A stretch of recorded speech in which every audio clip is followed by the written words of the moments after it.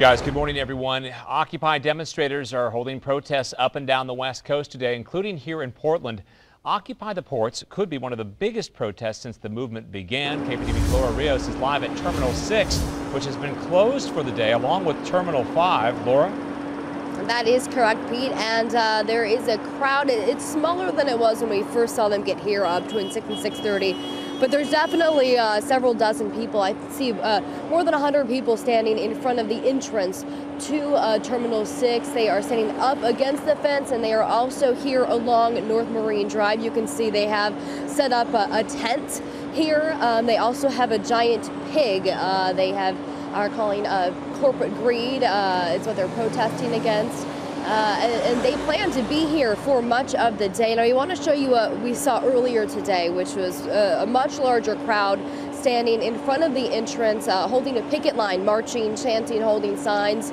And we also saw them block several semi-trucks from getting into the port. Now, port officials told us that out of security and safety reasons, they decided that they were going to shut down this Terminal 6 today, as well as Terminal 5. But not everyone got that information, so they showed up for work, and we saw occupiers physically stand in front of some of the trucks, not let them come in, and we saw other trucks just have to turn around. And we talked to some of them, and one said he is just not happy about this protest today. Well, it's going to cost me a day's pay. We have around 32 loads, 30-some loads that we have to get in here by Wednesday, and there's a cutoff date. And with this container on my truck, unless this is taken off there, I can't work anywhere else. I understand that he's trying to make a living wage today, but the problem is that if you look ahead 10 years, 20 years, it doesn't look good for anybody. So we have to take some measures right now to try to secure a little bit more financial security for ourselves.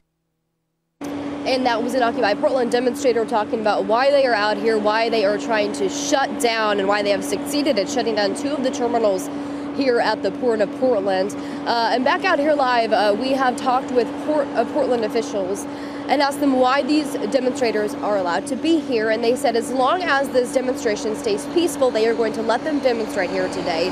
They will only step in, and they will only ask Portland police to step in and start making arrests if the demonstrators actually try to touch the property of the port. But for now, they're letting them stay here, and we will let you know how things develop. It's pretty calm here at Terminal 6. Back to you.